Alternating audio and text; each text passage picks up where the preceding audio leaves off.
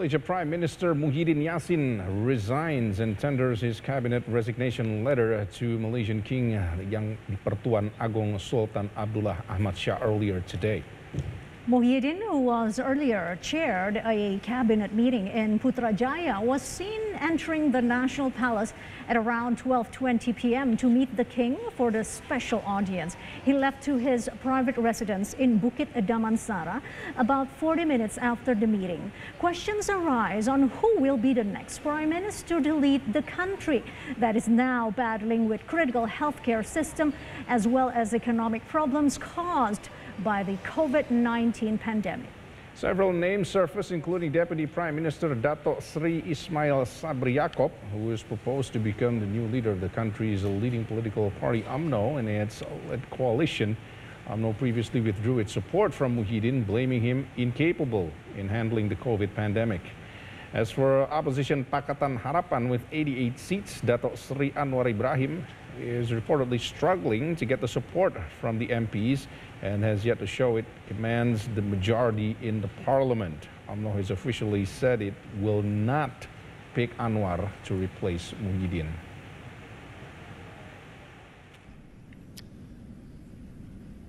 Maka pada hari ini saya meletakkan jawatan sebagai Perdana Menteri dan jawatan seluruh ahli jemaah menteri sebagaimana yang dikendaki oleh Perlembagaan Persekutuan. Perkara 43(4) Perlembagaan Persekutuan menyebut, dan ini saya petik, jika Perdana Menteri tidak lagi mendapat kepercayaan majoriti ahli Dewan Rakyat, maka Perdana Menteri hendaklah meletakkan jawatan jemaah menteri.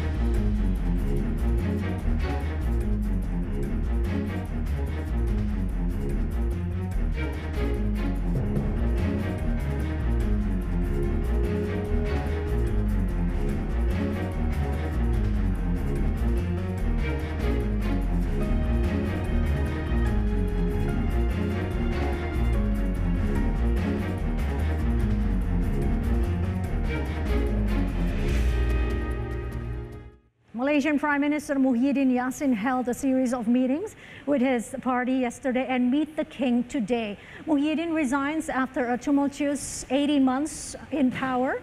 And we have Nadia Mohsin reporting from Kuala Lumpur. Hello, Nadia.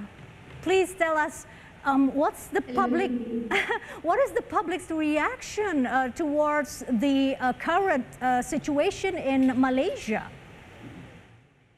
Well, I would say that the public already expected this. There was been a lot of speculation about it over the last few days, and people have been talking about Muhyiddin no longer enjoying majority support from a member of parliament. So the resignation did not come as a big surprise or something shocking, not at all. And plus there have been a tremendous pressure for him to step down for the past few weeks, as you can see, all the protests and the pressure also come from the MPs, the opposition MP and other MP, be it from the opposition or within his own party alliance. So this is pretty much expected.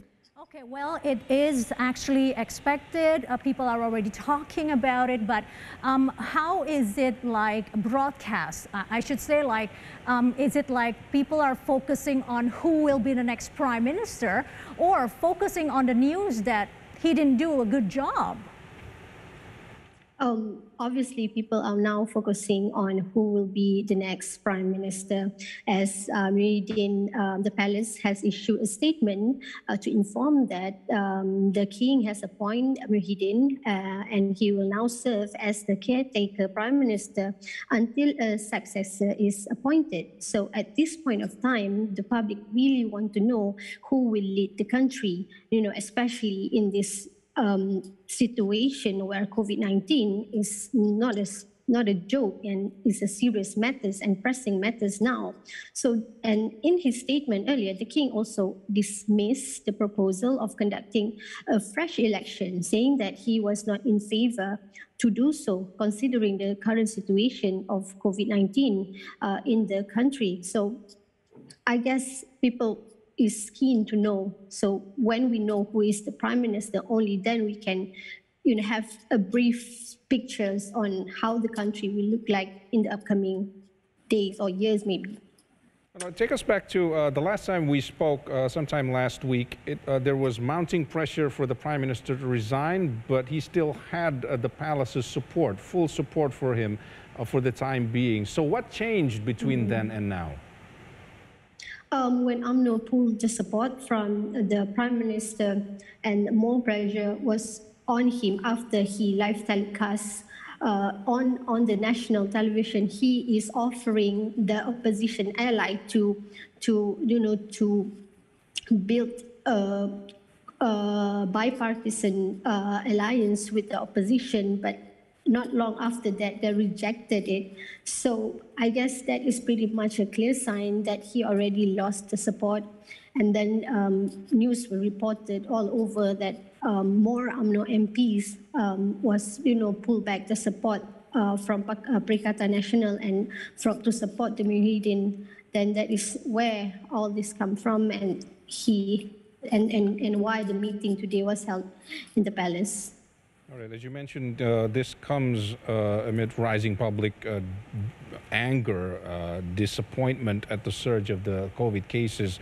Do you think with the latest development, the handling would be different, or it is just a good timing for the opposition for a change to tackle the prime minister down? Well, I would say different handling of COVID-19 will depend again on who comes in as the prime minister and the new government. And under the Malaysian constitution, when a prime minister who has lost majority support in the August House must resign, and his cabinet resigns with him. So that's what happened today. And as for we can only have a brief picture on how the government will handle the COVID-19. The new government will handle the COVID-19 situation on who will actually be appointed and the rest of his new cabinet. And as for whether it's a good opportunity and a perfect timing for the opposition, to use this as to topple him, I would say in politics is definitely something that the opponent would enjoy. The flaws in administration, failure in leadership. Any opponent would enjoy the moment and use it as a weapon. But yeah, let's just hope that whoever that were chosen by the king, really have command the majority support from the MP, and will have a strong will to lead the country in to fight COVID-19 and the aftermath, especially, the economy recovery, and put aside whatever their political motive and their political differences, and put aside it and work towards to win this battle. We are in a serious and critical situation of COVID-19 cases. Is 20,000 cases daily. So a solid government with a clear plan must be in place ASAP. Nadia, please tell us about the potential candidates for Prime Minister. Tell us the dynamics. Well, as I said, the palace has announced Muhyiddin is now a caretaker. So now the various political parties will have to submit names of their candidates, who they say have majority support to the king, and have the most numbers of members of parliament support them as the new prime minister of Malaysia. And obviously Pakatan Harapan is now lobbying for support to form a new government to avoid prolonged uncertainties. So when I said Pakatan Harapan, obviously Anwar Ibrahim is in the pictures. Well, it is understand that approaches have already been made to other parties, and this includes UMNO, Bersatu, and Gabungan Parti Sarawak.